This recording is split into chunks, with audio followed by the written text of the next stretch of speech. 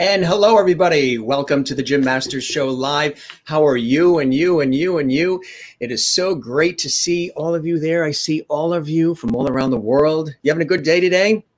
Well, if you're not, this is the place that's going to lift your spirits, because this is the Jim Masters Show Live. We're in our 10th week of broadcasts, and this is the place for light, levity, and love, or as we call it, lovity, which we coined the phrase just a couple of weeks ago. And it's a pleasure to have you here. We've had some extraordinary experiences on this show. So many great people from around the world who have been tuning into the Jim Masters Show Live. They've been really enjoying our conversations, sort of our easy, free-flowing style. We hear about positivity and inspiration, good music, great commentary. You learn something new every day. We take you behind the scenes as well. As you know, if you're an avid fan, faithful fan of this broadcast, not only do we have extraordinary guests, many of them are friends of mine, and then others hop on from television and movies and Broadway and music and inspiration and food, and just think about everything, life coaches and scientists and everybody from just about every genre, because this is an entertainment lifestyle talk show series designed to have fun, to inspire, to educate, and to lighten the load a little bit for all of us. As you know, or may not know if you're joining us for the very first time, this I do professionally in the real world, in television and radio, as a host and journalist, TV and radio personality, and presenter, voiceover artist, a narrator, stage MC, writer, producer. Have worked with public television for years, had a show for iHeartRadio on the air for many years, still work in television and radio. I've worked for networks and stations and newspapers and so much more. 10 weeks ago, we built this home studio here, and we created the Jim Masters Show Live. And it was something people wanted me to do for a long time. And I'm so happy that I had this time. There's a lot of time we all have these days to build and create and format this awesome experience here. And thanks to everybody who watches, thanks to everybody who enjoys the show and comments all the time from all around the world, and just tells me how much they are moved by the show. The show is continuing to grow and expand. You guys sharing the links, you guys having watch parties, you guys telling everybody about it. That is how the show continues to grow. It's with you telling everybody, hey, I watched this Jim Masters Show Live on YouTube, Facebook. We're at Jim Masters TV. Just about every single night you can find us here. And every show is something different. And every show has a lot of levity involved in it as well. And every show is pretty cool because I have fun as your host engaging with you guys. And it's also a very interactive show. I'm very viewer-centric in my professional work, but also viewer-centric here on the Jim Masters Show Live. So really cool having you guys here. Really a blessing having you here. And I toast to all of you. And we're going to do that right now. We have our little drink, our little cocktail here. If you follow this show, then you know that we always raise a glass to all of our viewers all around. We toast to you and you and you and you and you. We thank you very much for being with us tonight. Hope you have your little drink of choice, and all of your friends are here as well on the Jim Masters Show Live. Again, we're coming at you live. If you missed this show and you'd like to see it again, or perhaps maybe there's a show that you want to see previously, like last night, we had some really cool people. We had legendary Hollywood actress and producer Sky Aubrey with us, and veteran screenwriter and producer Edward Jordan with us last night. And boy, was that a barrel of laughs. It was so much fun going back in time and celebrating their work. Also, the night before, we had legendary composer and lyricist and vocalist and jazz pianist Billy Stritch on with us too. We had Ann Hampton Calloway on. We've had Mairead Nesbitt from Celtic Woman, and the list goes on and on. Rain Pryor as well, daughter of legendary comedian Richard Pryor. She's a phenomenal comedian. She's also a wonderful person, and she is a writer, a producer. She's a screenwriter. She is working on a fantastic series with Norman Lear. She's also a dear friend of mine as well. And it is Rain's birthday. And I told her when we were chatting today, I said, Rain, I'm going to wish you a happy birthday today on the show. So it is my dear friend Rain Pryor's birthday. We did a full interview with Rain here on the Jim Masters Show Live. And if you want to see that interview, go to YouTube, go to Jim Masters TV, click subscribe to the channel. I don't know why they call it subscribe, because you're not paying anything. It's free, but just click the red button, subscribe. We would love that. And scroll down and you'll see all the archive shows, 10 weeks of cool shows, but you'll also see the interview with Rain Pryor. Again, her father, and she talks about her relationship with her father, Richard Pryor, as well, the legendary and hysterical comedian. And it's a really cool interview. It's like a 2-hour interview we did. And she was at her home and the dogs are barking. It's just a lot of fun. So it's her birthday, and we wish her a very, very happy birthday. So let's go together, and why don't we sing her happy birthday? All right, 3, 2, 1. Happy birthday to you. Happy birthday to you. Happy birthday, dear Rain. Happy birthday to you. So there you go. Our fabulous friend, Rain Pryor, live here on the Jim Masters Show Live. A quick little happy birthday wish to you, and we raise a glass to you as well, Rain. And let's welcome everybody. Of course, we have to welcome our cast of characters. Now, again, remember, the show is light, levity, and love, or levity. So look who's here tonight. Yes, our dear friend, George. What happened, George? You've been drinking? George Burns' glasses are crooked. All right, there he is. There's George. And again, if you're just joining me saying, why is this guy holding a George Burns doll? This was my aunt's, got passed down to me. And she got this when George turned 100, commemorative George Burns doll. So there he is with the cigar. And he's looking at all of you, and he sees you and you and you and you. He's one of our cast of characters. George, your glasses are crooked. Have you been drinking? So he says hello to everybody as well. You can't go wrong when you have George Burns on the show, right? And of course, another cast of characters here at the Jim Masters Show Live is somebody. Now, if I don't show these characters, everybody will post, where happened to George? And where's Jeannie? Jeannie's in there as well. She's in her bottle. Nice and clear. Doesn't it? This is cool. Since we did our studio upgrade this past week, put a lot of time and effort into the studio upgrade. Everything looks so 3D now, doesn't it? Isn't that cool? You see Jeannie in the bottle. She is she is blinking hello to all of you. Then another cast of character that we've got here on the Jim Masters Show Live is Silver. You guys always look for Silver. What was really cool last night, actress Sky Aubrey fell in love with Silver. She actually has a Silver lab, she says, there in Florida with her family.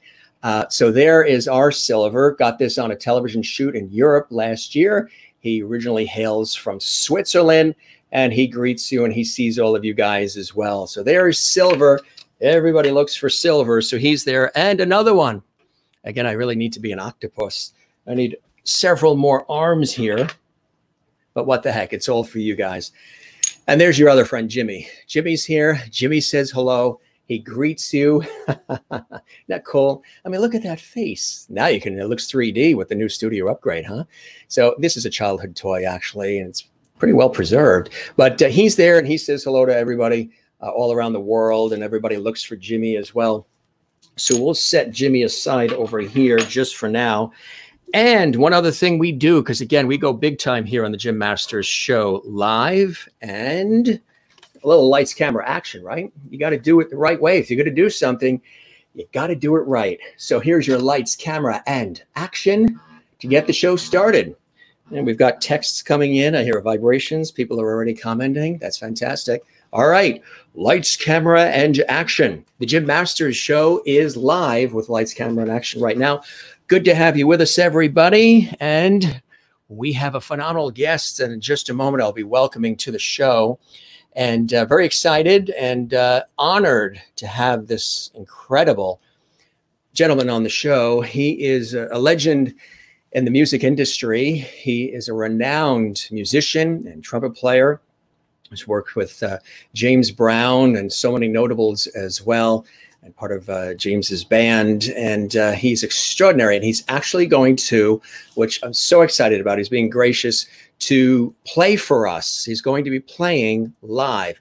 Now, something very special for you guys, which I really appreciate Hollie doing. He doesn't normally do this. He normally doesn't do interviews and this kind of a thing. So this is something very exclusive, very special.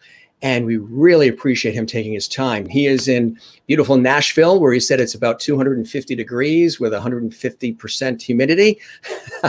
But he's in his air conditioning and he's surrounded by his trumpet and lots of love there at his home. So we're going to welcome him in just a minute. First, we like to welcome our viewers from around the world and say hello to everybody. It's great to have you here. Beautiful day here along the coast. As you know, I live along the coast. The home studio is here along the coast.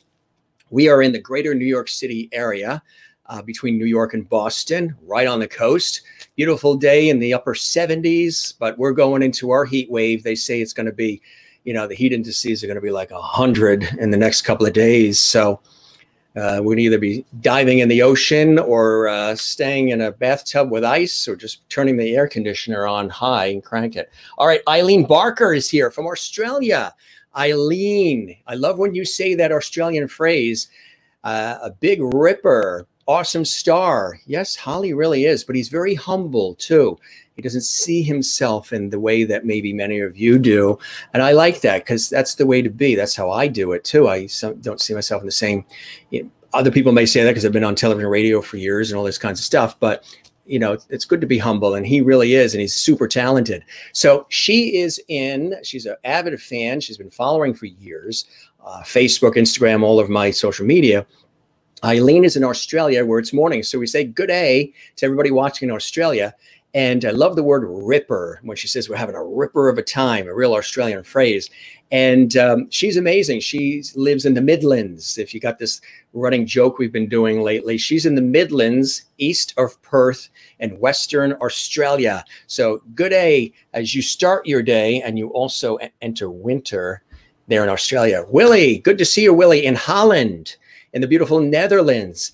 I know that you have a busy day and you also have you're sort of on like a mini trip, mini vacation. We saw that luggage that you posted yesterday. Hello, have fun tonight and wonderful to have you here. And you're watching on YouTube at Jim Masters TV. We always show you the Dutch flowers. This is really cool. These are actually wood, hand painted in Australia, in Holland, the Netherlands. So we always toast to you because what Willie does is Willie takes naps during the day. She takes naps during the day just so she can wake up because it's 1 a.m., like 1:15 a.m. in the Netherlands right now. So she's always watching, and we send our hello to Willie. And Anne is here from SoCal, from Southern California. Always great to see you, Anne. Thanks for all the wonderful love and the comments and telling people and sharing the links and all the cool things you're doing. Really appreciate that. I'm glad you enjoy the show.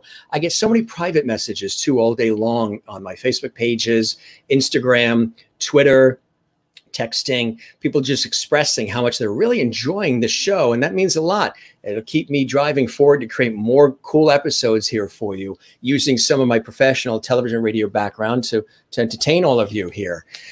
Hey, Mr. Lovety, how are you doing this evening? Well, now, Linda, that you are here in Florida, in the Sunshine State, we are fantastic. We were waiting for you. Good to have you here. Lovety is the word for the show. I know that was a word that was a Freudian slip. We created something special together on the show. Good evening, Jim. Looking forward to your show tonight. Thank you very much. So am I. And we're so happy to have you. Merlin, who is in Innerkip, Ontario, Canada. We have a global audience here, and we have people that once they watch the show, they come back. And that really means they're getting something from the show. that moves them and entertains them. And I love that. Good friend Stan in Connecticut. Go Jim. Thank you, Stan. Hope you guys are doing well. And Carlene and Joy and the whole team there. I hope you guys are doing well. Thanks for tuning into the show. And Tina Tin is here. Tina, good to have you here on the show. Welcome. Where are you watching from? Love to know where you're watching from. Post a comment again and love to have you here. The wonderful cabaret star, Renee Katz, who we had on the show just a week or so ago. And what a really inspiring and moving interview we had with her, with great music and more. You can see that archived on Jim Masters TV on the YouTube channel. Go to the YouTube channel. You can see all the episodes. Good to see you there. Now, here's the running joke. We have Eileen Barker in the Midlands of Western Australia. And then Renee popped in the night that Eileen said that. And she goes, well, guess where I am? I'm in the Midlands of Flushing, Queens, New York. So hello to you, Renee. And your mom's still celebrating her birthday. We sang happy birthday. You had me and Billy Stritch sing your mom happy birthday the other night. How cool is that? We're going to find that happening. Good to see you as well. And Jacqueline, nice to see you. You've been an avid fan of the show, watching every night, spreading the word and spreading the love. We appreciate that. Good to have you with us tonight here on the show as well. And hi, Jim and everyone. That's fantastic. Thanks for writing in. And we love all of this. Again, the show is very viewer-centric, very viewer interactive. It isn't just about me. It is about us. Thank you for sharing your show with everybody. So love your show, Linda. Thank you very much. I appreciate that. Continue to tell your friends, your relatives, your neighbors, so they can tune in and enjoy the show as well. And yes, Clink for the toasting that we just did. Renee, an avid fan. We love Renee, watching in Iowa as well. Good to see you as well, Renee. And always a pleasure to have you here. And everybody says hello to everybody. And Christopher is in the New Love Express band in Ohio. And he's been following me for years on Facebook and then hopped on as a viewer on this show. We salute you as well, Christopher. Good to have you here. We got to get back to doing the viewer of the week, folks, too. About 2 weeks, we haven't done a viewer of the week. We're going to be doing that soon. We're going to salute another viewer as we've done in the past. Kathleen Walker in New York City. Hi, Jim. I'm here with my mom, Elvira. Got bad reception where you are, but for now, she sends her love. Terrific. Well, hats off to you, and thanks for joining us as well. It's a pleasure to have you here, and love to your mom. Hope to see you soon, too. We got to get back on that Rachel Ray show. Remember we were on the Rachel Ray show? That was a lot of fun. You're drinking blackberry wine spritzer. Cool. Very nice. And happy birthday to Rain Pryor. Everybody is saying happy birthday to wonderful Rain. That's really nice. And I'll just scroll through some of these real quick so you can see them. Everybody wishing happy birthday to dear Rain. Again, if you want to see that interview again, or you want to see it for the first time, it's on the YouTube channel. And she gets into a really good conversation with me about growing up in Hollywood. And then, you know, she lives on the East Coast and she's a really, really dear friend. And Sharon, it's great to see you as well. And Linda Hutchinson, it's great to see you. Renee, wishing Rain a happy birthday as well. Hello, Jim. Got dinner in early tonight so I can tune in. Excited about tonight's guest. Oh, that's great. You got your dinner in early so you can see the show and my guest, Hollie Farris. That's fantastic. That is commitment. And we really appreciate you doing that. Oh, boy, look at all of this. And yes, the Skip Turner Band. I know you love when I mention that. And hello from Jamestown, Tennessee. Hi, Holly. Hey, Alan. Welcome to the show. Good to have you with us watching on YouTube. I hope you'll make this a regular part of your show. We've got amazing guests coming up. And even when there's no guests, we just have a lot of fun. Linda Hutchinson from sunny Alabama. Missed a couple of nights. No problem. Go to YouTube. Go to Jim Masters TV. And you are going to see all the shows. They're saved and archived on YouTube. New England represents Karen Levitt watching in New Hampshire. Good to see you as well. Boy, it's tough to keep up with all these great comments. June, Rachelson Aspa, dear friend of mine and Holly's. She's on vacation. Hello to June and Jerry and Jonathan and Jacob, that whole Aspa clan there. They're watching in Hancock, Massachusetts on vacation as well. And you are watching again in New Hampshire. Really looking forward to listening to Hollie. You're going to love it. Can't wait to hear Hollie Farris play the trumpet. And I love this. This is what I love about this show, the spirit that all of you have created along with me, where you welcome and you're so nice to our guests. We all welcome him. Absolutely. That's the way things should be in life. You know, welcoming and empathetic and kind and warm, and you just have a good time. Great show, Jim Masters. Big shout out to my old college trumpet player buddy, Hollie Farris. Stuart King, that is awesome. He sees these comments right now, and that's really, really cool. And again, Ernestine Webb in North Carolina. Hi, Jim. Hope everyone is good. We are good. You guys are good. So with all of that said, how do you like the cool hat? I think the last time I wore this hat, I changed up everything. It was when the Broadway veteran Danny Bolero was on, remember? And we were talking about his incredible career, and it was really cool. That was a fun episode. You can see that episode as well. The Broadway television and film star Danny Bolero, he is available on the YouTube channel as well. Let me tell you about our amazing guest who is in our luxurious green room. We have supplied him with champagne and lobster and cheese and crackers. Maybe not. He's got a big mug of something in that mug, and he is there with his trumpet and so much more. I just want to show you a quick photo here, and then I will tell you about our very special guest.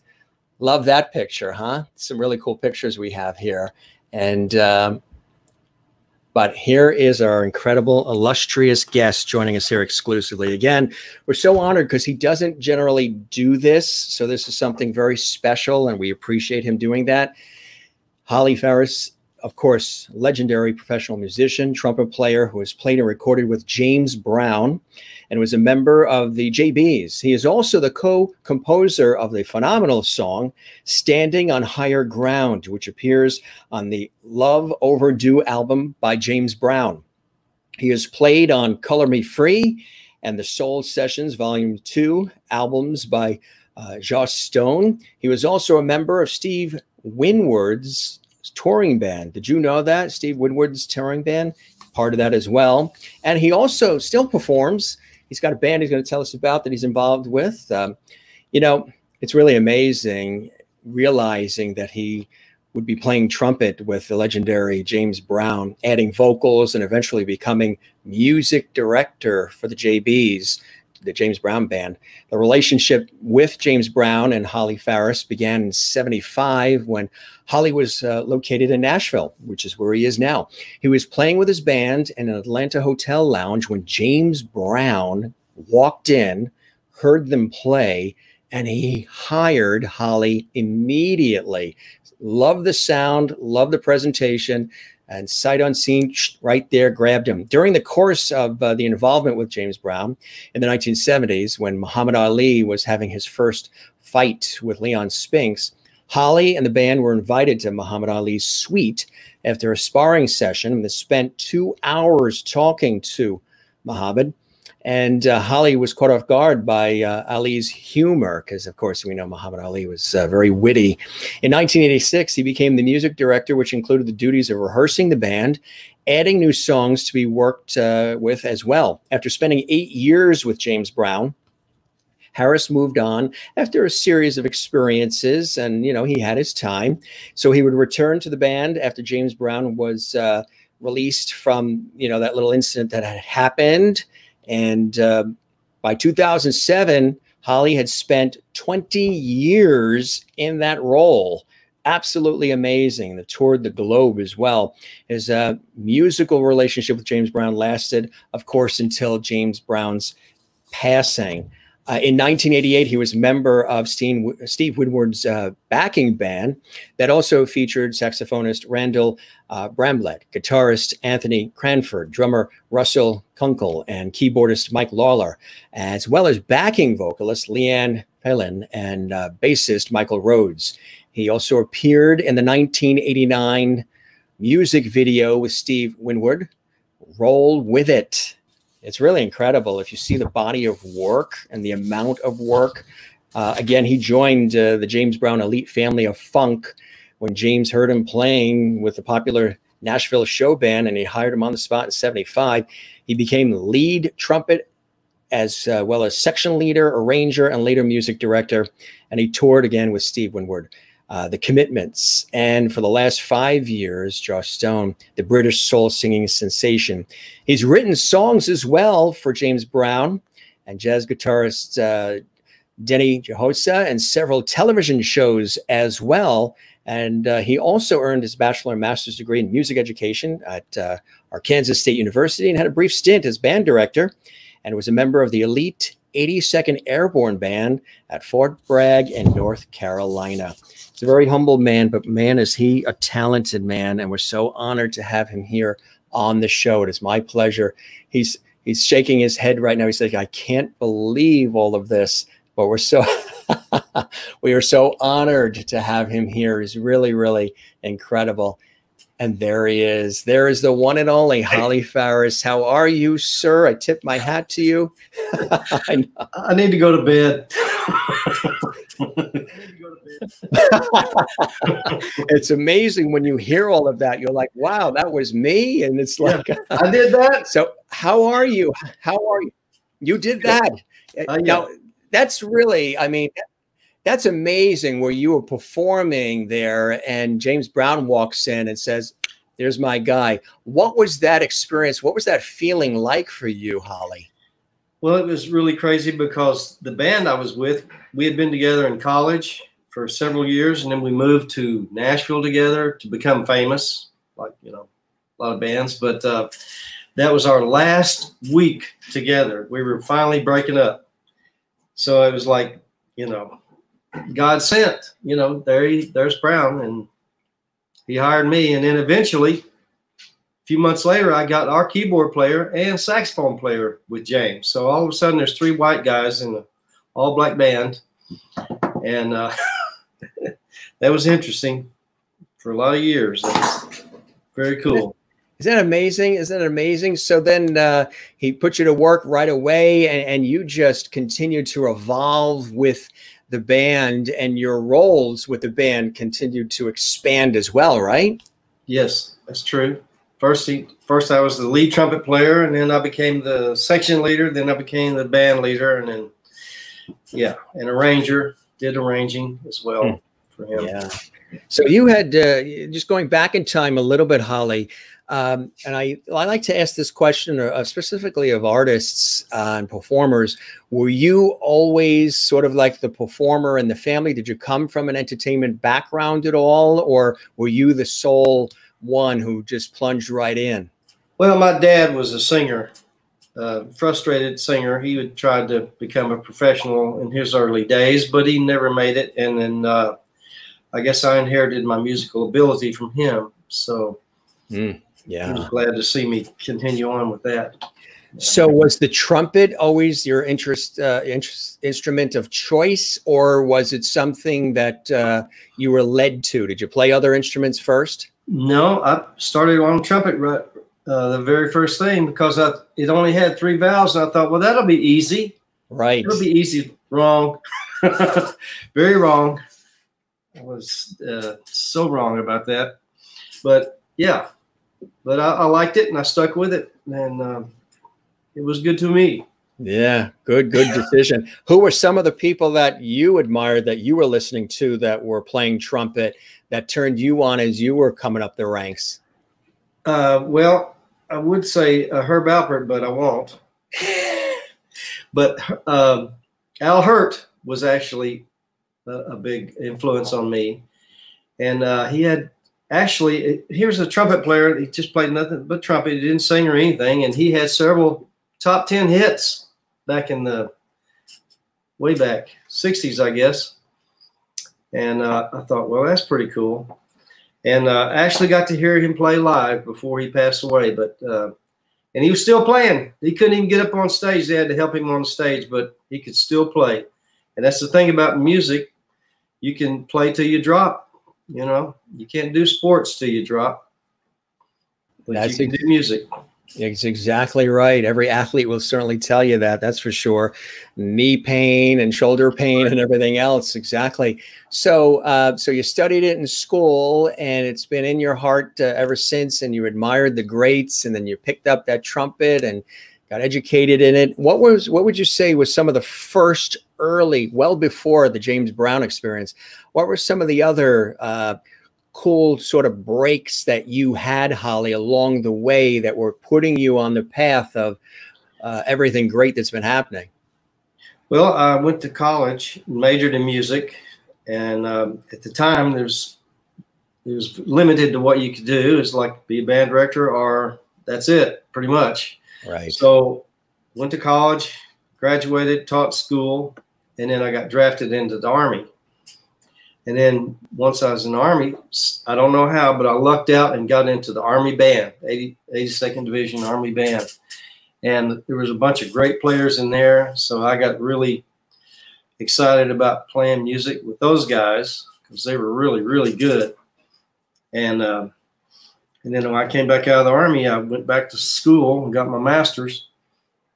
And then the only thing left to do was teach, and I didn't want to do that, but I've been playing with a band in college for years, and we just decided to move to Nashville together and become famous, like most people. And so that was it. That was my beginning right there. So what were some of those first experiences for you there in Nashville? Were you able to get right in the studio and just start recording? Were you working with a couple of different bands, session musician for some other, leading talent?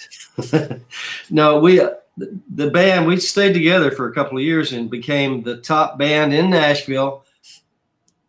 Top band. Yeah. In Nashville. Because we didn't do country. We weren't even a country band. So how would you describe what you were? Just a pop band. Yeah. Top 40s stuff, whatever they wanted to hear, we'd play it. And we did that for a while, and then we realized Nashville wasn't appropriate for us. So we went on the road, did a couple of years on the road, and we set records at every club we played at. And I don't know if that's a good thing or a bad thing, but yeah. Anyway, yeah. So that's what we did until we were breaking up. And that week, that's when James came into the club and hired me. That's unbelievable. Oh my God. So you guys were already sort of going in different directions at the time when James Brown came into your life. Right. We were just getting ready to split and go our separate ways. Talk about right time, right place, huh? Exactly. Jeez. Were the other guys excited for you, or were they like, gee, we should have stayed together? Well, they were like, darn it. Yeah. We timed that one wrong. Yeah, right. Exactly. Yeah. So tell us a little bit about that first experience with James. Do you recall that first time when you were actually performing with him, what that was like and what the scenario was? Absolutely. I remember this. We got together in Augusta, Georgia, which is where James lived. And we rehearsed for a couple of days or 3 days and went on tour to Mexico City for our first performance. So we we're on stage in this big hotel, the Presidente Hotel. I even remember the name of it. And James came out in a white jumpsuit, solid white. And he came out and started doing his splits. And then he did some knee drops. And I look over there, and there's big splotches of red on his knees. And I'm like, oh, my God, is this guy a professional or what? He makes his knees bleed every night. Unbelievable. But come to find out, what had happened was him and his wife had gotten into a fight. And she jumped in her Mercedes to get away from him, and he reached in the window and grabbed her by the hair, and she rolled up the window on his arm and drug him down the driveway on his knees. And here you thought it was just because of the professionalism on stage and going the extra mile and showbiz, a little bit of a backstory. So that was the very first time you were with him. That was the very first show I did with him. I thought, man, this guy's unbelievable. Right. It'll be a taste of what's to come.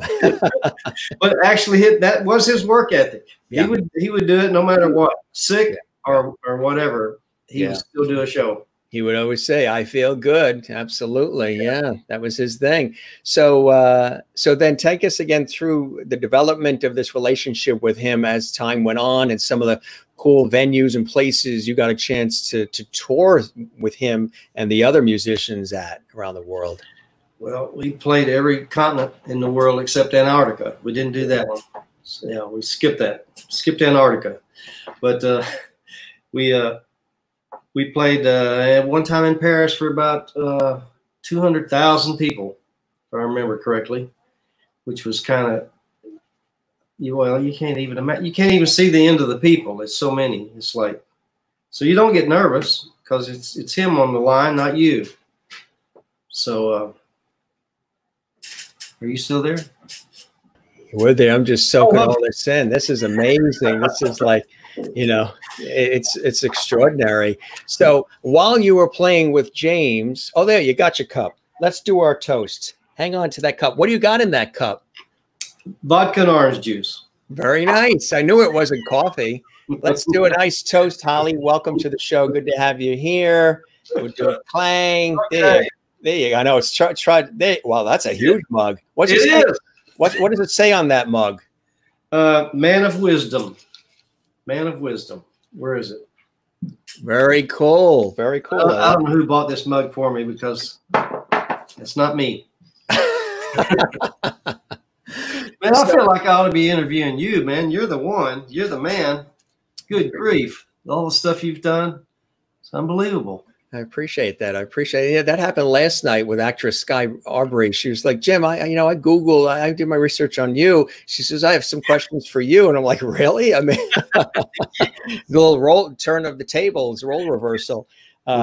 When you were playing with James, were you able to play with other entities, or were you able to do solo stuff? Could you do other commercial work, session work, anything? Yeah. You could do that. Yeah. Tell us about some of that. Well, yeah, when I wasn't on the road with James, come back to Nashville and try to get session work or play with some other bands or whatever. And I always managed to hook up with some great bands. And hi, Alan, by the way, he posted earlier. That was one of my bands I played with, great bands. And I did session work, whatnot, you know. So, yeah, I tried to stay busy when I wasn't with Brown, but, you know, he was always working. It's just that it wasn't continuous. We'd do maybe 2 weeks, take 2 weeks off, or do 6 weeks off. So, yeah, something like that, you know. So did you also toy with other instruments? I know I mentioned that before, the trumpet, when you were, you know, a kid, but along the way, did you toy with any other instruments as well? Yes, I played some flute, trombone, timbales, bongos, and a little piano. Not much, but somewhat. Yeah. I compose with piano, and I have some songs here if you want to hear them sometime. But yeah. I'd love to. We'll continue the conversation. Sometimes, you know, we wait till later to do the music, but if you want to share something with us, and I really, you know, really appreciate you doing that. What would you like to play for us right now, Hollie? Well, let's see. This is a song that the band recorded without James. It's called "We Came to Play." Perfect. All right, so I'll do a little intro here. My very special guest on the Jim Masters Show live exclusively, the one and only Hollie Farris, and we came to play, and he's going to do it for us right now. Take it away, Hollie. It's all yours. Can you hear it? Yes.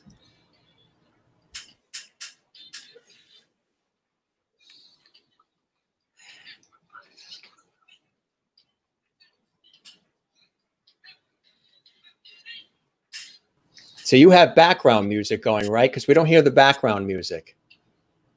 What? You have like background, like a background track? Yeah, that we don't hear. It's very low. Do we hear in the distance a little bit? No. Is that your Jack Benny impression? No. Looks. Yeah, I was going to say, right. Can you hear it now? Is it any louder, or is it? No. Still can't hear it.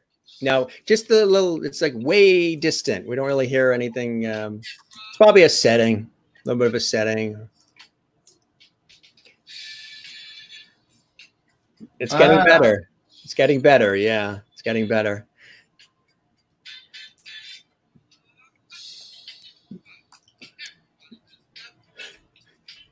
You hear it a little bit, yeah. We don't have to play all of it. Yeah, that's it. So you got it. You can got it. All right. Ready? All right. I will. You mean kill it? Yeah. Yeah. No, go ahead. You go ahead. You do your thing. Hollie Farris. Here he goes. Oh no.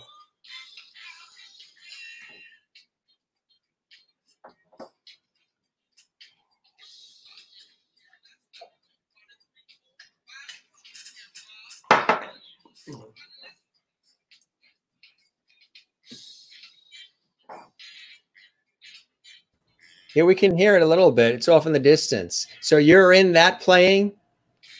Yeah. Yeah. We can hear it in the distance. Yeah. Yeah. I don't know how to get it louder. How should I? That's a good question. I don't know. There's probably a setting that's somewhere it's not coming through. Do you have the trumpet there with you? You can show us the trumpet too. Or one of. There's a cool one behind you there. Yeah. All right. Well, if you can't hear it, I'll stop it. Yeah, we don't really hear that. No. One. Oh, I like that picture back there too. It's a cool shot of you there next to the trumpet.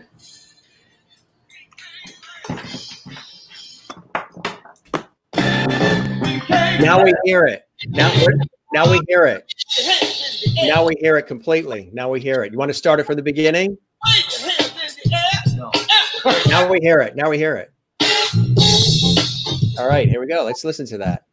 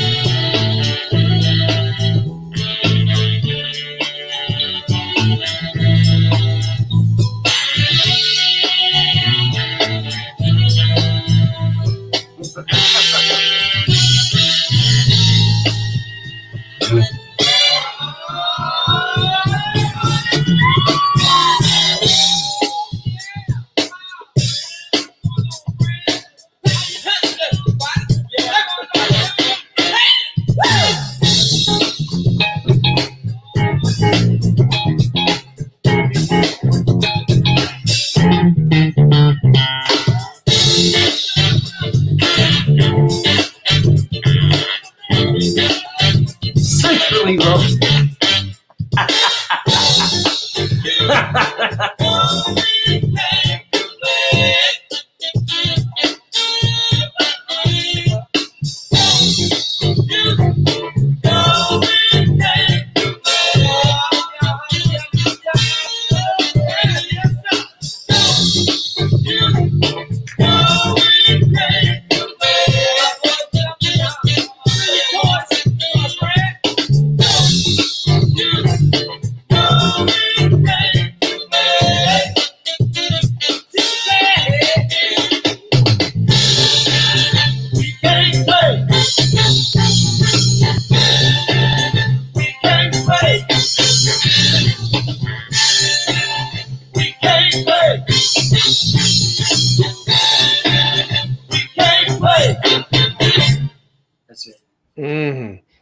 fantastic. That was fantastic. Really, really good. You see, we didn't give up, we didn't give in, and the sound came. That was awesome. So your involvement with that, tell us a little bit more about your involvement with that particular song. Well, that was the band, James Brown's band. We got together one time when we were in Augusta rehearsing and tried to decided we'd do some of our own material, and we put this album together, and pretty much on the strength of that, we're still touring. Actually, the band is touring without James, but yeah. So we've done several European tours and Canada as well, and of course we were supposed to do one this summer, but that's out. So next year we will do another one. Somebody wants to know behind you. There's a photo on the wall. Is that you? It's not a photo. It's a painting. That's what they asked. Me. She said, she goes, Brown looking over my shoulder. Yes, she goes, is that art behind or is it a photo? Heidi. Somebody painted that. And a girl named Demetria Walker painted that. And that's really cool. My sister had that done for me for my birthday. Yeah. Yeah. So I don't know if you can see it. And that trumpet that's behind you too. Tell us about that. But yeah, really nice. Look at this one. James Brown made the right choice. Mm-hmm. Yeah, Linda, and thumbs up from Ernestine in North Carolina, and Linda in Florida.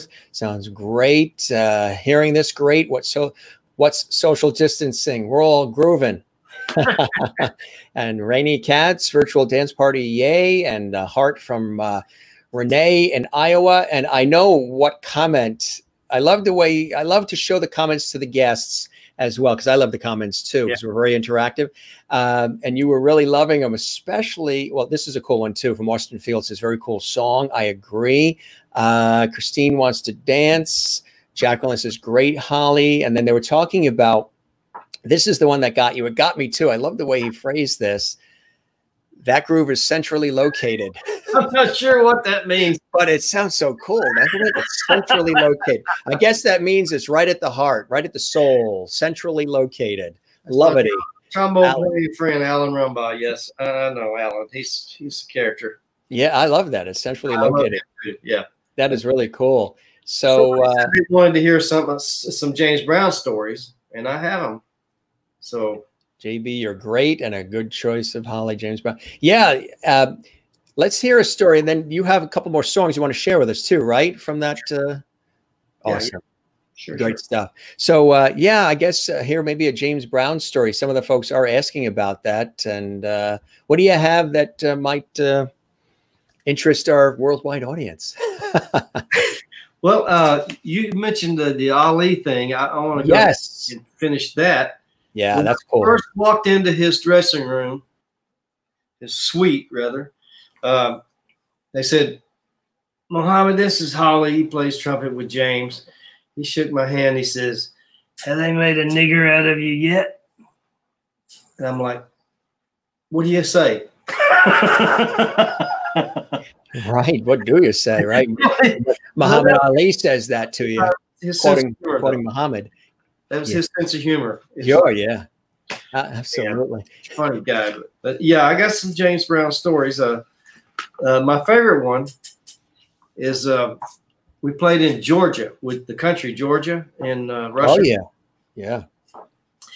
And the venue was a Olympic-sized swimming pool. And they built a stage on one side, and the audience sat on the other side as if it was a swimming event, which, of course, it wasn't. But it was built way up off the water, and during sound check, James kept walking up there and looking over the edge of the stage into the pool. And I thought, why is he doing that? He's terrified of water because he almost drowned when he was a child. Right. He almost drowned. So he's terrified of water. So finally he turns around to me and said, "Mr. Farris, if I jump in there, you going to come and save me?" I said, "Sure, Mr. Brown, I'll be right behind you," knowing he wasn't going to do it. Well, the last song we played, Sex Machine, he peeled off his coat and ran and jumped into that pool. Wow. And we're like, oh, no, he can't swim. We know he can't swim. So I kicked off my shoes and my coat. I went right after him. And his idea was he was going to swim to the other side where the audience was. And, you know, that would be a big finale, right? But he made it about 5 strokes and then he sank. So by that time I got to him and I started dragging him back to the shore, and then I sank, and then a few other people contributed. But yeah, it was bizarre. There's half the band in the pool. Right. What a story, huh? But we got a $100 bonus that night. Did you really? The ones that jumped in the pool, yeah, and saved life. Yeah. Very, very cool. Very cool. You have another song you want to share with us, and maybe you can tell us the backstory of this song too, Hollie. Well, this is a song I wrote for James. It's on one of his albums. The first one he did when he got out of prison, and it's called "Standing on Higher Ground." Perfect. All right, Hollie Farris, take it away. That is cool. Cool stuff. All kinds of great comments. Everybody absolutely loving that. Really, really cool.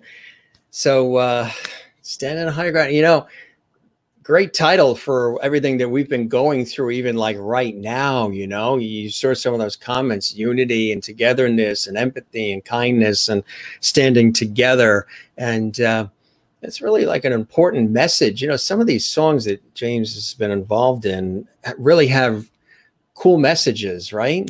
Oh, yeah, absolutely. Yeah, you know, and they definitely stand the test of time, and they really run deep. Centrally located, as Alan said, for sure. Centrally located. And everybody's dancing. They're like dancing to the music, party time here. And that's cool. You have another song you want to share with us too? Sure. Yeah. I wrote a song for a smooth jazz musician. Oh, yeah. Denny Giosa, I think you mentioned. Oh, yeah. It was a top 10 hit, smooth jazz hit. Yes. Well, I made so much money from this, I can't tell you. I must have made tens of dollars. Is that the way it works? I know. Exactly. I made a few $100, but yeah. Exactly. But yeah, it was good. It was fun. But look where the song got you. It got you on the Jim Masters Show live. See? It was worth it. What could be better than that? Yeah. How long do we go anyway? I mean, I don't want to. Oh, no. You got time. You got time. You want to play that? Go right ahead. Absolutely. Yeah, everybody's enjoying it and they're having a good time. So definitely. You got a comment that came in here? Yeah.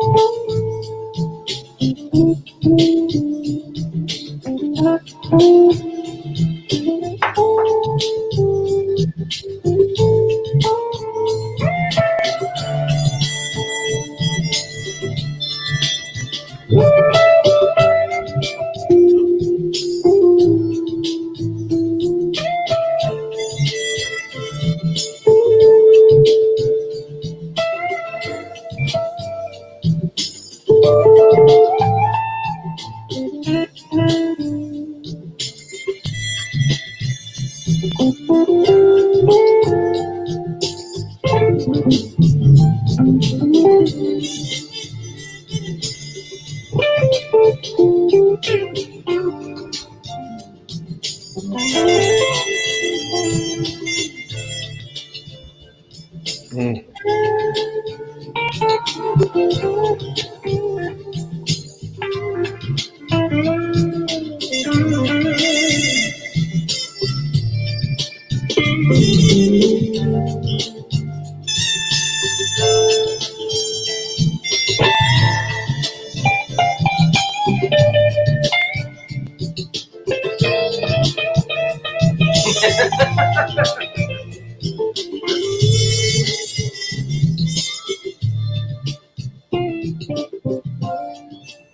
Mm. That is really nice stuff, Holly. That I love that kind of music. I love jazz and smooth jazz. That's really, really. Who are some of the other musicians on that too? The guitarists and some of the others. Really cool stuff. Just some local cats. Local Really? cats, yeah. Really? Nobody. Is that available anywhere on Amazon, anywhere? Because that's a great song. I'd love to get that in my collection. Is that something? Yeah, it's just Denny Giosa. You know, is that's it. Yeah. Denny Jiaosa. Yeah. Absolutely. Oh, they what you have in the mug there? Did you say vodka and orange juice or something? Because they need that vitamin C, Holly. I love these comments. Don't we have a great audience here? I have a great audience. They're very interactive. She's watching in Inner Kip, Ontario, Canada right now. Yeah, cool people. Now, of course, you saw this, and they were being teased because they saw you grab that trumpet, and you play a little something for us as well, right there. How about if I blend it into a joke?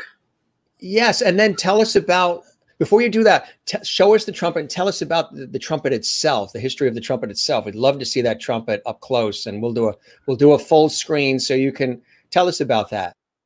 Well, trumpets have been around forever, but when they first came out, they were made of wood, and trumpet players had a guild back in the day, and it was a very tight guild, and you had to be just really special to get into this guild. And if you didn't join the guild, they would track you down and bust your lips. They would crack you. Yeah. Just no paperwork involved at all. No, they just bust your lips, and then you couldn't play. So there you go. Yeah, they're loving that trumpet. How long have you had that trumpet? This one about probably 10 years. I got my other one about 20 years. Yeah. They do wear out eventually, but yeah, it's just metal on metal. That's what it is. That's what it is. How do you take care of it? What are some of the things you do to keep it in good condition?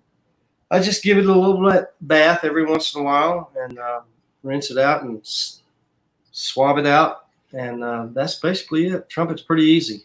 Denny says, Hollie Man. Hollie Man! Denny Giosa, watching on YouTube at Jim Masters TV right now. And Rennie says, so many talented people. Cats, as you say, thank those cats from all of us. Say they're all thanking you for being here as well. We got a really good audience here on the show, viewers from around the world. All right, so you're going to put that trumpet to work. What are you going to play? I don't know. I haven't Well, played in a while, but we'll see what it is. I was just going to make it into a joke. Yeah, tell us the joke. Yes, go ahead. All right, this trumpet player over in England, he's got so depressed because he couldn't get any gigs. So he just gets up on this balcony and he's getting ready to jump off and kill himself. And somebody looks up and sees him. They said, man, what are you doing? He said, well, I'm getting ready to kill myself. I'm a musician and I just can't get any work and whatnot. And they said, well, what do you play? He said, I play trumpet. And they said, well, play us something before you kill yourself. So he says, well, okay, all right. So he goes, and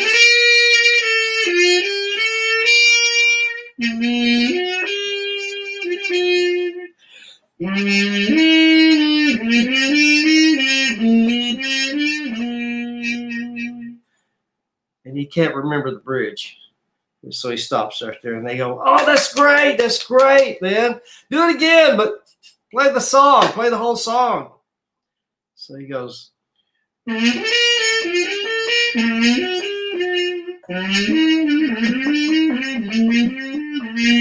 he forgets the bridge. By this time, a crowd is gathered and they're starting to boo. Come on, man, play the bridge.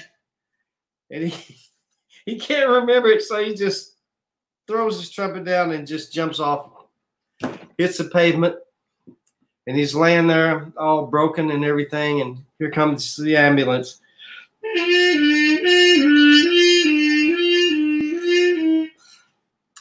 That's the joke. That was fantastic. I can't help it. That's what happens when you get old. Like I told you, folks, this is light, levity, and love, and that was the levity part, or the levity. Do you have another track that you wanted to share with us too, so people can get a good additional feel for your incredible talent and prowess? And goodness, look at this. Yeah. You're the best. I'm telling you. Oh yeah. That's it. Okay. Let's see what this is. Oh. Wow, that sounds cool. What is that? This is an LP I did on me. Really nice. Really nice.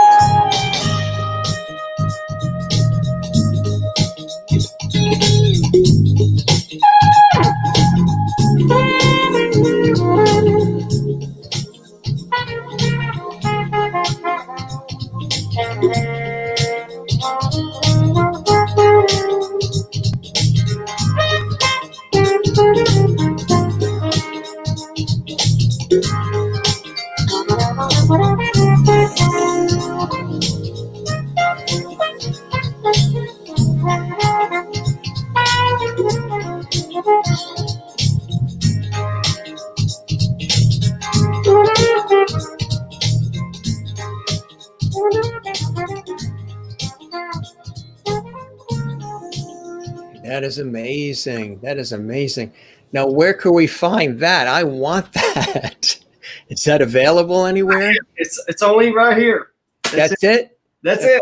That's not like you didn't make that commercially available or anything? Oh my God. That's a fantastic song. Denny G also produced that for me, and he's a great producer. Great producer. If you make that ever commercially available, we will scoop that right up in seconds. Are you listening to that, Denny? Yes, Denny.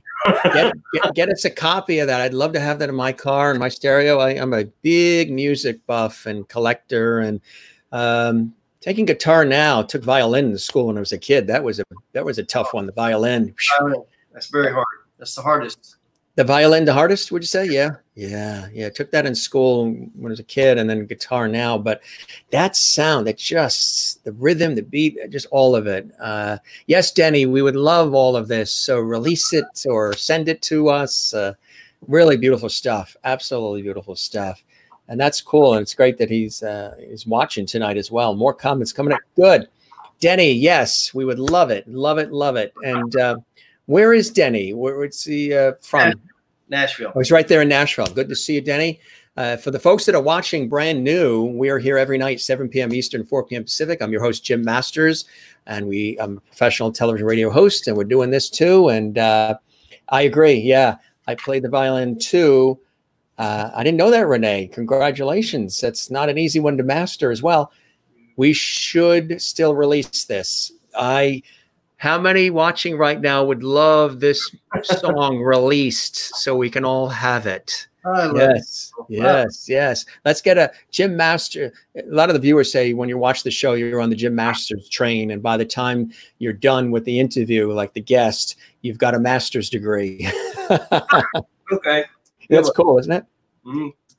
Oh, look, it's a shame it's not available. So we're getting a little vibe going on here. People want it. They want that song, then yes. And that really is cool, especially now to hear that kind of music that lowers the blood pressure and gets you feeling really good. We need that stuff. Look up. They're putting the orders in already, Hollie and Denny. See, my audience, they are very passionate and enthusiastic people. So North Carolina, Ernestine wants one. Canada wants one. Iowa wants one. So New York City wants one. Connecticut wants one. 6. There's 7. Yeah, you have 7, 8, 9, 7. Oh yeah, New Hampshire wants one. Yep. I'll buy one. Yes, please. There you go. Sign me up, Denny. Alan says, what was the, Alan has mentioned something about the Saudi Arabia Prince story. Is there a story with that? Morocco. Actually, it's Morocco. Morocco. Yeah. Tell us about that. We were booked to go to Morocco and play for the king's brother's birthday party. In other words, the prince's birthday. So we go over there to Morocco, and the warm-up band is Earth, Wind, and Fire. That's the warm-up band, okay? We have to follow that. What a warm-up band, huh? Jeez. Right. Yeah. And Eartha Kitt, I forgot about hers. Eartha Kitt. Eartha Kitt? Yeah. And then us.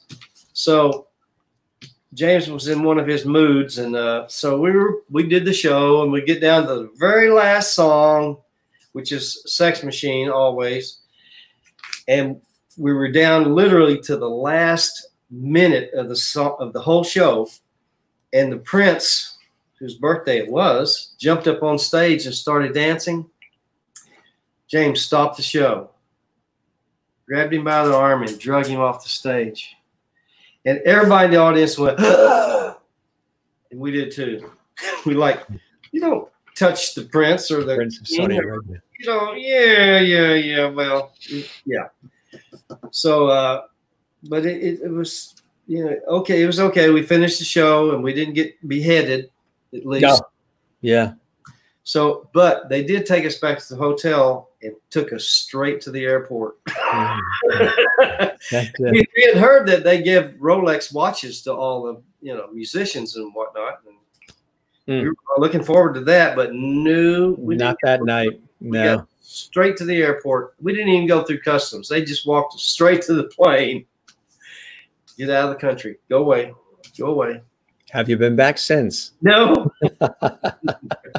There's a Rolex waiting for you. Yeah, right. One I'll never see, I guess. That's incredible, huh?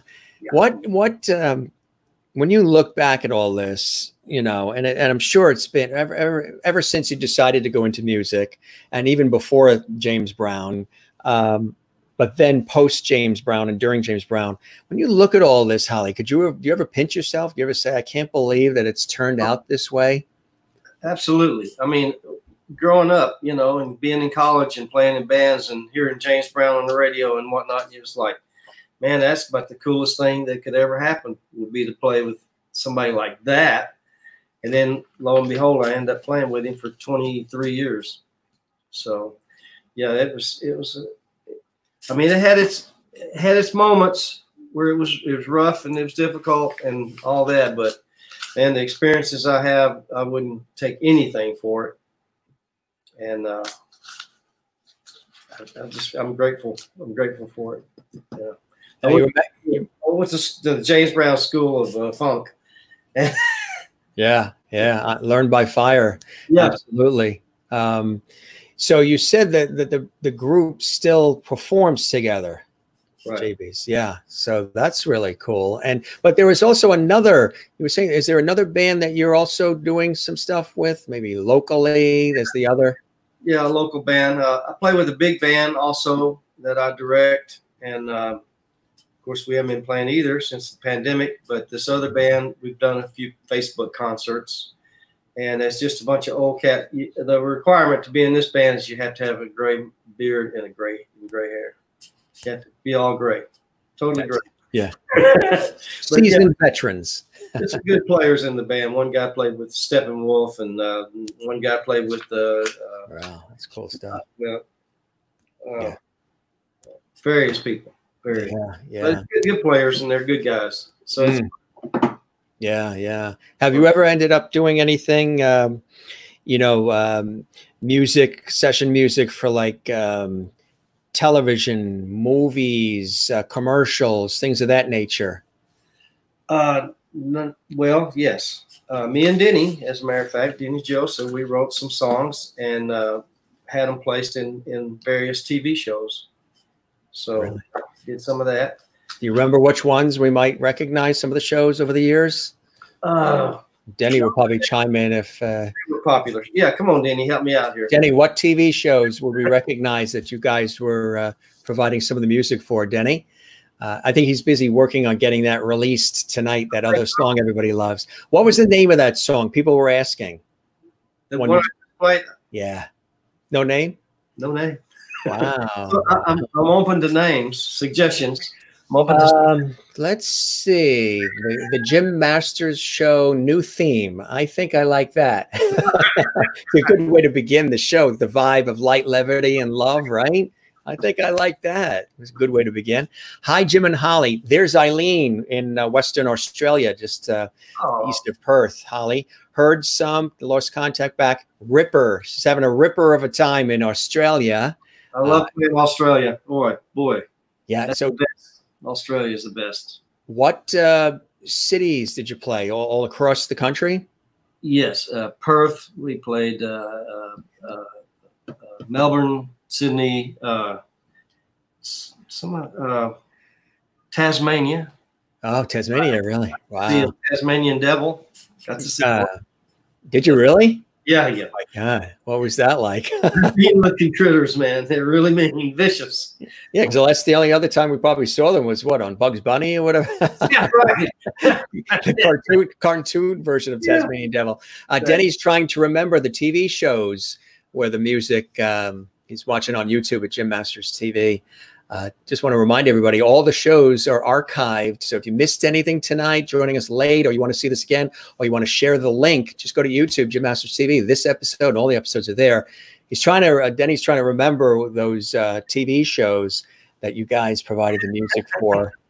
That's, you know, you get something like that, like a theme to a TV show, or, you know, a theme to like a commercial campaign, or getting involved with like jingles, which used to be bigger earlier years than it is now. Jingle. I used to love all that stuff, jingles and themes and all that stuff. You know, you would hear a theme and you knew what product it was, or, you know, what car you were driving, whatever, based on the theme, which I think is really, really cool. And you can get into some really cool work, you know, that way. The jingle singers too, the singers that would be backup singers, vocalists for major stars, who then Barry Manilow. Yeah, the king of all the jingles, and right, and Alan Thicke, and a lot of these guys that wrote all these themes and all these great shows. Oh, there's one there. Oh, really? Wow, that's cool. Chicago Med. Oh yeah, Chicago Med. That's wow. Heidi asks, Holly, where was your favorite place that you played? Is there a place that just, when you think of it, wow, that was an unbelievable venue, gig, experience for you? I liked Australia. I really did. Australia. I had fun times there. Some fun times, great shows. Somebody loves Tasmania. I do too. Yeah. But I love playing in Japan. Mm-hmm. And when I first started going over there with James, they would sit there politely, and then after a song, they would, you know. Yes. But by the time the last few shows we did over there, they were just riotous and jumping up and down like everybody else, like in the rest of the world. So yeah, absolutely. They loosened up. Yeah, they really did. So a couple of people asking about different genres. Have you dabbled into country music and other stuff as well, either collectively with a group or independently? Country, no. Not that much. I have played on some country songs, but yeah, there's not too much demand for trumpet on country. Yeah, so. Right, exactly. Yeah, jazz, a lot of jazz. Another great trumpet player who's in the smooth jazz world that I got a chance to, well, a couple of them. Dave Koz. Yeah. Chris Bodie. Oh, yeah. Well, have you worked with or had any connection with those guys at all? Never have. I met Koz, and that's it. Dave Koz, yeah. I met him a couple of times. I interviewed Chris Bodie on public television. Really nice guy. All regular guys, you know, they're just regular guys. They love what they do, like you. This just is what you do. You love it. You don't see anything beyond just the enjoyment of playing for people. And I know that gives you a great blessing when you look back, the ability to be able to just do what you love. You've got the education, you got the skills, you got the chops, the background, the years put in. But you pick up the trumpet and you just go. It's tough to put that feeling in words, isn't it, Holly? Well, absolutely. You know, I just, like I said, I felt so grateful for being able to do this and have made a living out of it, you know, and being able to share my music with other people. And it's a tremendous feeling. It really is. Have you had like a dream list of people that you'd like to do duets with, or would like to work with, who are still around now? Duets. There's a lot of great trumpet players out there, but I wouldn't dare get on stage with most of them. There's some of them are just so beyond me, so in the stratosphere. That's, yeah, I'm just a plugger. I'm not that. Did you? I'm sure you were a Miles Davis fan. Oh, sure. Yeah. Miles. Yeah. He was different. He was a different kind of cat. Play with his back to the audience, you know, stuff right. like that. Exactly. Yeah. Yeah. Even I know it leans a little more easy listening, beautiful music style, but even like a Ray Conniff was really talented with his trumpet too. Conniff and that whole background there. Oh yeah, I like to listen to the old big bands and stuff. Great musicians, man. Yeah, yeah. Can't get any better. So, what have you been doing lately? During all of this craziness of the last couple of months, to keep creative, to keep busy, to stay in touch with people. What are some of the things you've been doing, Hollie? It's certainly been a crazy time, and music is so important, and it's so healing, and it's just calming. And it takes you back to maybe the first time you had your first romance or your childhood, or some good feelings that wash over you when you get some good music going. What are some of the things that you've been doing to keep going through all of this, Hollie? It's been a rough situation, weird time. I drink a lot.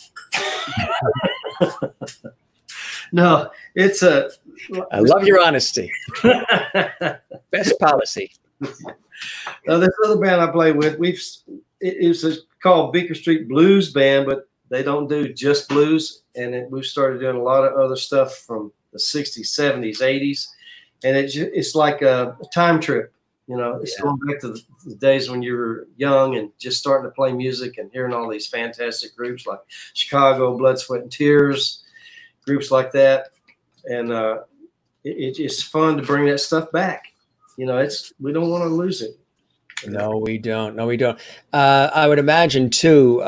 You ever get a chance at all to come across, the youth, or as far as like mentoring young minds or people that are up and coming musicians, up and coming trumpet players, and maybe give them advice or guide them a little bit along the way?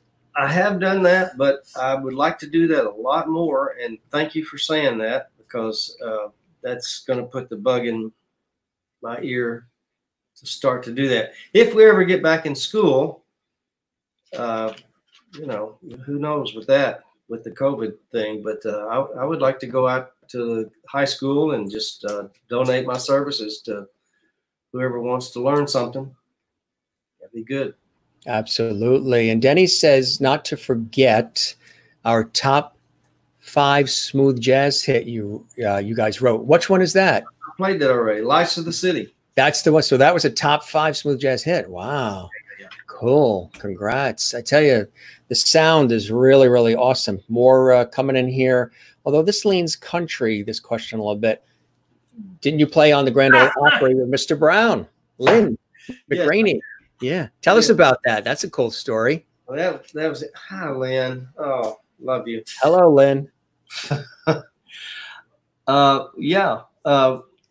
Actually, it was our keyboard player at the time, Mike Lawler, that he knew Porter Wagner, who was the MC of the Grand Ole Opry, and he suggested to Porter that we get Brown on there, which was totally not appropriate for the Grand Ole Opry, but we did it, and we got up there and did 3 or 4 songs, and then by the end of 4 songs, people were like, "Okay, we're ready for Roy Acuff now," or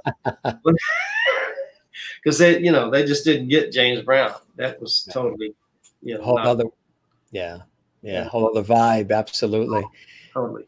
Is there anywhere that you haven't played that you've always dreamed of playing? A lot of artists have these dream venues where they would love to play. Is there anything where you haven't yet, but boy, that would be a cool place to play?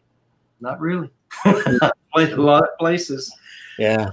La Scala, of course, that would be for opera, but Carnegie Hall. Carnegie Hall, I've never played there. That's a good one. Yeah, Carnegie. The Acropolis.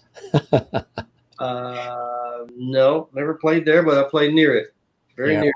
Yeah. The one in London, Royal Albert Hall in London. Played that one twice. You did, huh? Yeah.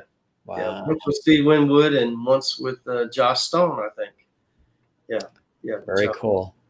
Another question from Heidi. She asked, do you ever visit New Orleans or New Orleans? There's so much blues and jazz there. I do. I went down there on vacation once, not too long ago, and it's just the amount of musicianship in New Orleans is stunning. Yeah. Yes, like every club you go into is a different band, different musicians, and they're all incredible. It's like, wow. Yeah, there's so many, right? And if they're lucky, you know, a James Brown walks in Right. and says, you know. How lucky was I? Yeah. And so that really is an amazing story. I mean, have you ever thought of writing a book or telling the story, autobiography or anything? A lot of people have asked me. I'm sure they have. Do that, and no, I don't think so. Yeah, yeah. It's your own story, and it's a beautiful one. So, what are some of the things that continue to bring you joy and blessing in your life that keep those creative juices going and keep you inspired to play and keep giving us all this great music, Hollie? Well, like I said before, it's you know, age doesn't matter. No. As a musician, you know, you just keep going. And now that we've had this COVID thing, I've sat down and started composing again, and that's exciting to me. And I just want to keep playing with as many bands as I can play with, and tour when I can. But you know, I toured for 44 years, so you know, I'm almost done with that. I'm almost done with touring. A lot of people don't realize what it takes to provide entertainment. Even, you know, in my world, in television and radio and all of that, to do a movie or to create a TV show, to be a part of some, all not just the wiring and the lighting and the technical aspect and all the people involved, but what it takes, especially to make it look so easy. In all, you know, we're all artists, we're all creators. So to be able to take stuff that makes it look so easy, where the audience watching or listening will say, boy, I could do that, you know, sort of inspires them, and hopefully they do it. But not realizing sometimes, whether you're in a studio, recording studio, television studio, radio, you're on stage, on location, whatever it is, there's so much work that goes into even. I've been on sets where I was an actor in a commercial series of commercials in New York for an appliance TV and appliance chain, and they were doing 30-second commercials, and we were on set in one of the stores for like 12 hours for a 30-second commercial. I know. Yeah. So they don't realize, and touring too, as exciting as it can be, there's so much work, and all the elements have to be right. The flights and getting there and the venue and weather. And it's from your experience, for people watching who have never done touring and things of that nature, tell us about what it's really like to go on tour and how involved it really is for everything to then be perfect. And then you got to perform the next night. The next night, it's incredible, right? Oh, absolutely. Sometimes you don't even see a hotel room. You just go straight to the venue, play another show, get back on the bus or plane or whatever the case may be, and go to the next place. And it's just it's amazing that we could actually go through that and do a great show. But it seems to me that the more tired we were, the better show we did, which makes no sense. But you know, we would, whatever it took. You know, with one of the last shows that James did, we played in Argentina, and to show you what his fortitude is like, he was really ill. I'm not sure what was wrong with him, but he was at the hotel, and he has on a catheter, and he was on IV fluids, and I mean that's pretty serious. And when it came time for the show, he just unhooked it all and went and did an 1.5 hour show, and then went back to the hotel and hooked it back up. So it's like, and it wasn't about the money. He didn't care. He had plenty of money. It was just showbiz. You know, he was scheduled to do a show, and he did it. That was his ethic, and that stuck with me, because you know, you commit to something, you should do it. You know. Well, I'm sure there are times where you had to be on stage, or you had to be in a studio and you had to perform, and maybe you were under the weather, but then once, you know, the action's going, the adrenaline takes over, your body's mind over matter, your body forgets that you're not feeling well. And during that performance, you're on point. But then the minute that performance is over, your body reminds you, you know what? You're still not feeling well. You're sick. Right.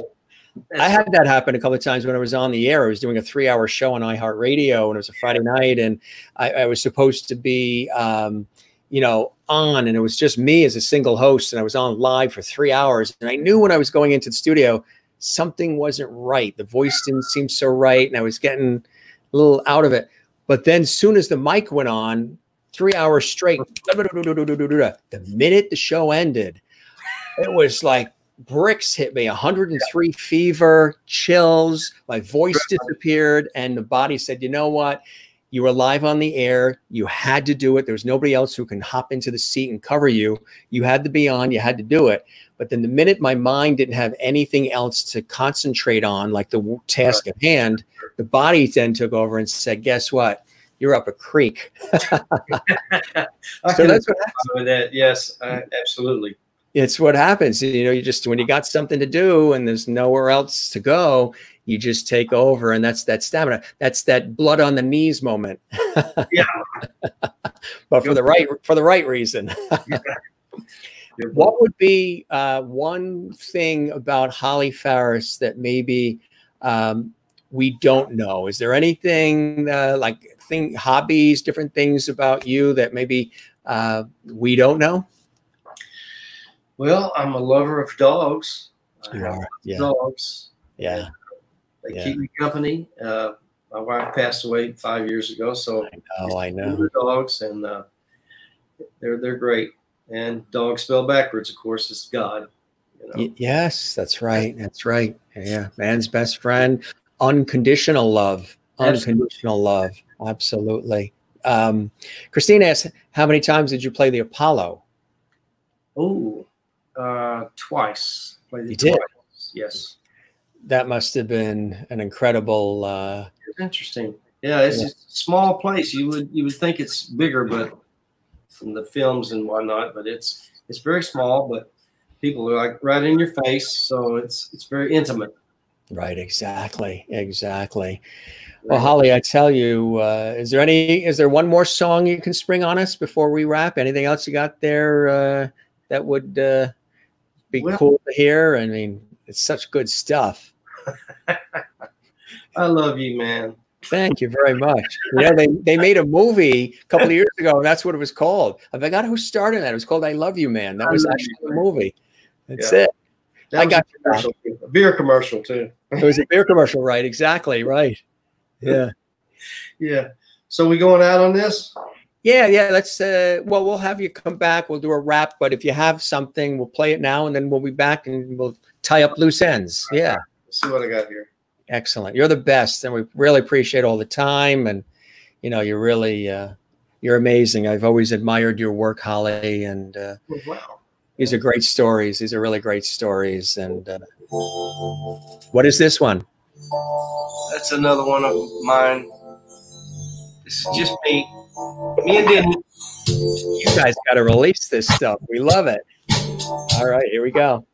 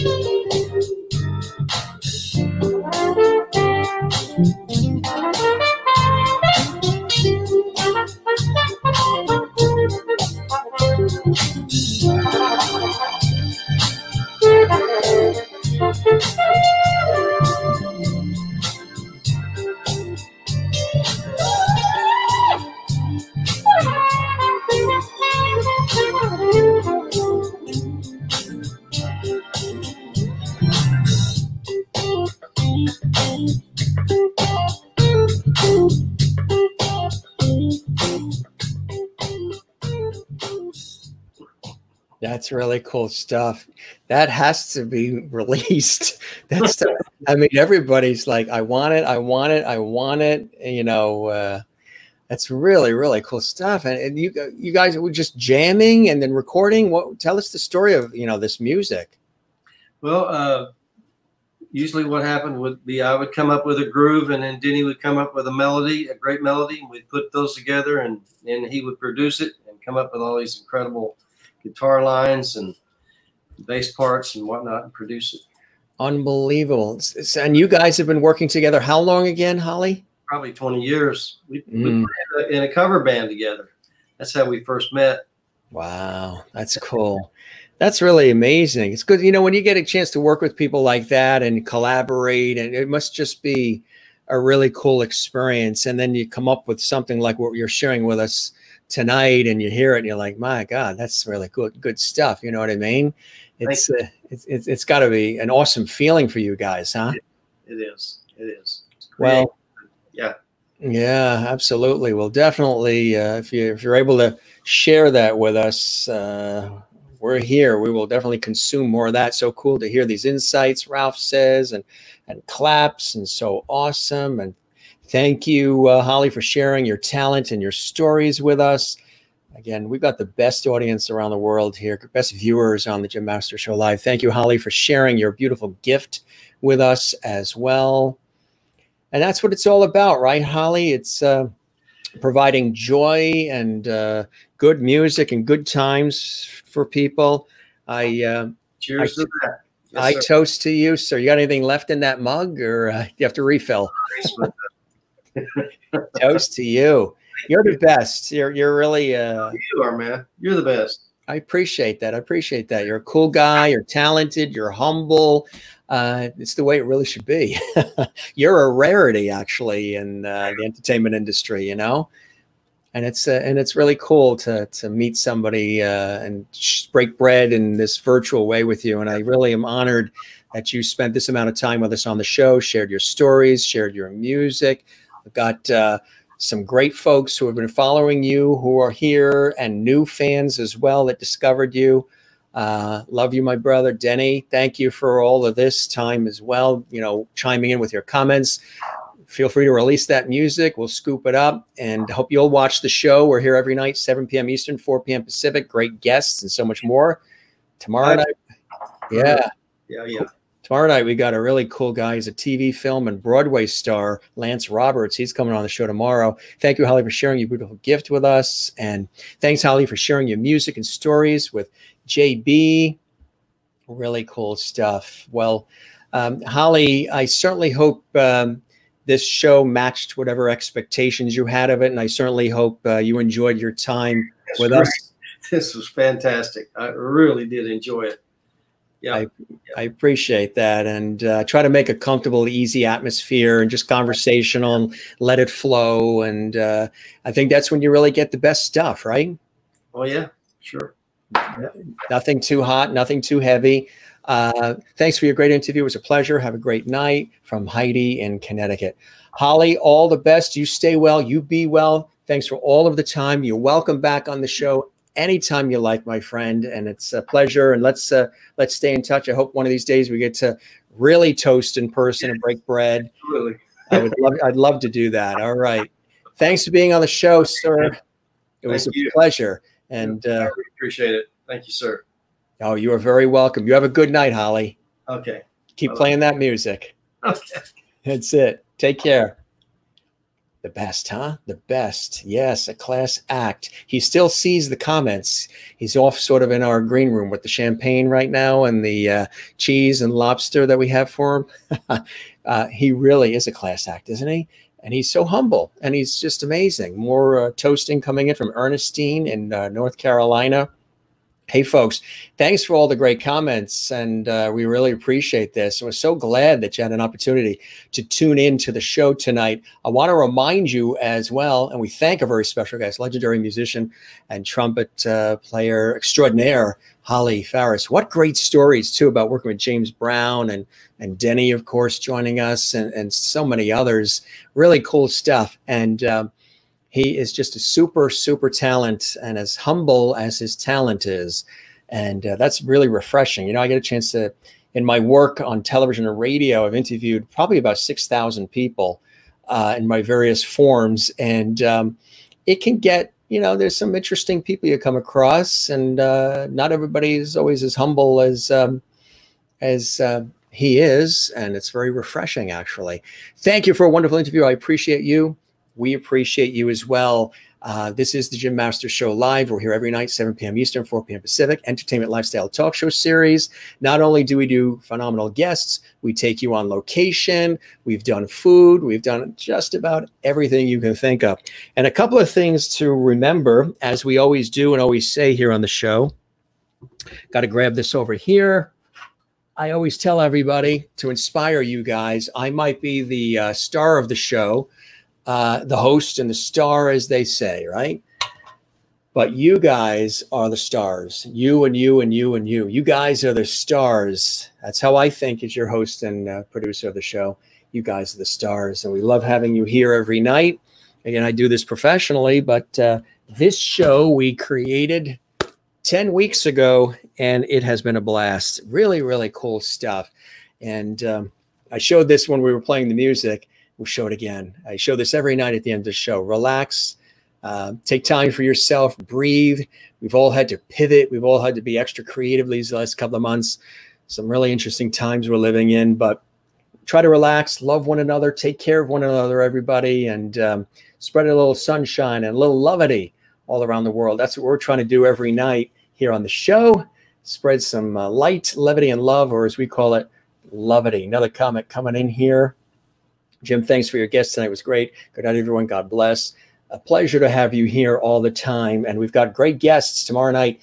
Lance Roberts. Google him. You'll see everything he's been in. He's been in major Broadway productions as a Broadway star, television, film. He was just on Law and Order and so much more. Great actor and performer. He will be on tomorrow night. And you're going to be bowled over by the amount of people we have coming up. But even that, it's you and I. That's the whole show, is the host, the viewers, and the relationship that we have, that we foster and that we grow and that we celebrate. So whether we have a guest or not, it's always good to turn these lights on, have created this home studio, and to have a good time with you guys every night. Only once in a while we're not on, maybe a Sunday or something. We spend time with the family. We live along the coast, so we want to get out and enjoy the beautiful summertime weather here. But generally, it's been so cool to have you guys here. And again, this show is only 10 weeks old, and we're having a blast creating and producing it and hosting it for you. Great smiles and hearts coming in here. And Alan, as JB said, we want the groove to be centrally located. That really knocked him out, Hollie, when you said that, Alan. And I saw it and I loved it. I like that centrally located in anybody's bag. The feel somewhere between Fats Domino and Neil Sedaka. That's a good combination. Neil Sedaka. I got a chance to work with Neil Sedaka when I emceed a concert at Carnegie Hall, and he was one of the guests. It was for composer Tim Janis. I host these and MC these beautiful holiday concerts with top talent that Tim brings in. And Tim and I met when I interviewed him on PBS, on public television. We've stayed friends ever since. And Neil Sedaka. And Neil Sedaka is such a great talent, too, and a wonderful guy. What a great interview that would be to get somebody like Neil. Good night, Jim and everybody, from Jacqueline. And good night from Renee in Iowa. You too as well. And Heidi says good night. So we will be here tomorrow, 7 p.m. Eastern. I promise, as long as you guys are here and you share the links and you have watch parties and you subscribe to the YouTube channel, that really helps the channel. YouTube with all their algorithms. Same thing with Facebook. They've got all these algorithms. Like the Facebook page, Jim Masters TV. Feel free to follow me on Instagram at Jim Masters TV, Twitter at Jim Masters TV, and YouTube. If you want to see this episode again and groove with us, if you want to see any of the episodes, just go to YouTube, and all of those great broadcasts of the Jim Masters Show live are there for you.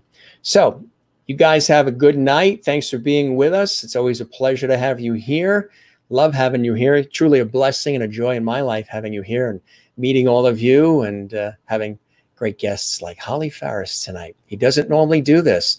It's something special he did just for us. And appreciate my mutual friend who hooked it all up. Got so many people that want to pop on this show and love it. So love-a-dee to all of you around the world. Thanks for a great night tonight. Thanks to Hollie Farris one more time. This is Jim Masters. Thanking you for your time this time.